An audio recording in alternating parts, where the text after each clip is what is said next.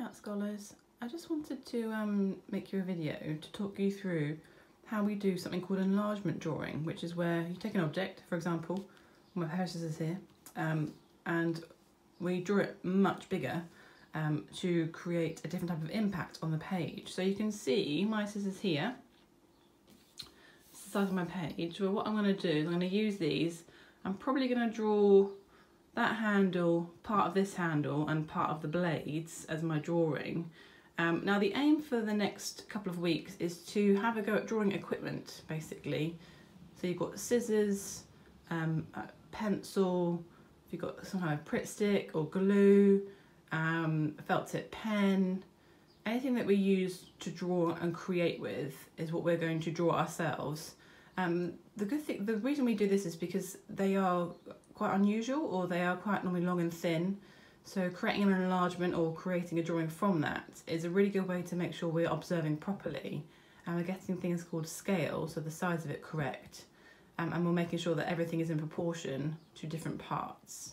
So I'm going to start to draw this out first, and then I'll talk you through how I did it. Okay, so I've just drawn this out. I just wanted to talk you through how I did it. So I've tried to go twice as big. So when I've seen this measurement here, this one here, I've tried to make that one just about twice as big, and when I've done this measurement here of the bottom hand, I've tried to make it nearly twice as big. I'd say maybe it's 1.5 times as big.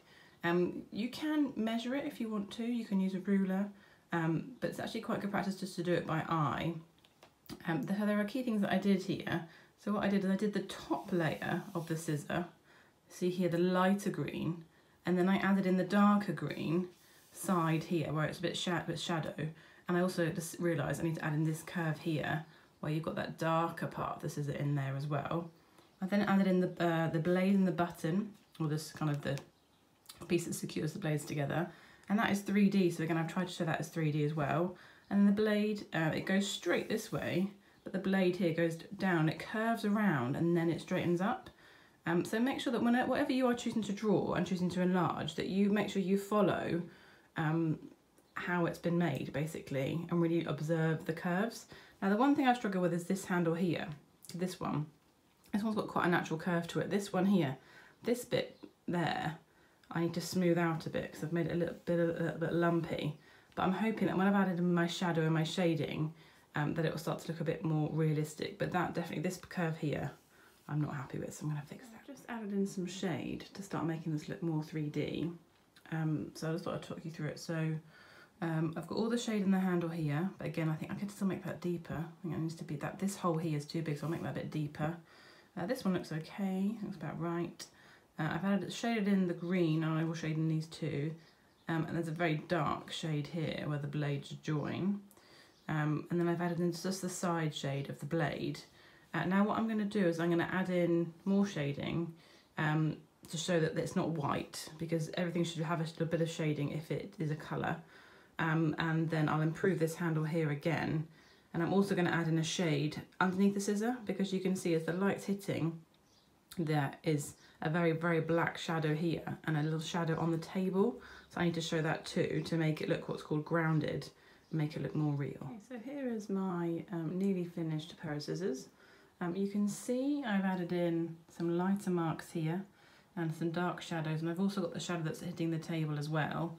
You can, if you want to, draw the background, but it's not essential. We're really looking at trying to make the object look 3D, and I do think this does look 3D, a few key things. Now I've just noticed actually that I could do a bit of a mark here, so I'm just going to add that in.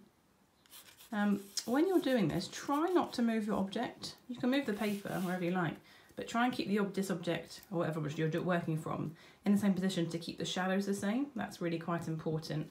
And then I'll trick with a rubber. You can see, because this is plastic and the metal is quite shiny too, there's a few white highlights. So I'm just going to use a rubber to add those in to finish this off. So there's a highlight over here. I'm just going to add that in. There's a little one over here. And of course, you could use a smaller rubber if it was easier. Actually, I'll swap to my pencil rubber. So I'm just going to follow this line down here. There's a highlight down here. There we go. Okay, and then there's a bit of a highlight here on that part of that blade. And there's a highlight down here, but I don't think I can see this bit. So if you see this bit here, I think I've cropped that. And if you crop your image, don't worry, because it's better to crop it than to try and squeeze it on, because it won't look right. There's a little bit of a highlight there too. So you can spend hours on this. I wouldn't mind spending hours on it. Maybe see if you can do 2 and maybe spend half an hour on each and see how they turn out. You can try enlarging even more, maybe 2 or 3 times or 4 times, especially with like a pencil, because they are so thin. It can be quite interesting to do a very large pencil. Send me a photograph via email if you would like some feedback. Otherwise, enjoy. Oh, and one more thing I can just see, because we're working in so much pencil, can you see all these marks here? So if you get that on your paper, very normal, use a rubber and just rub them away to make sure that the page is nice and clean. Thank you very much, and I will see you soon, hopefully.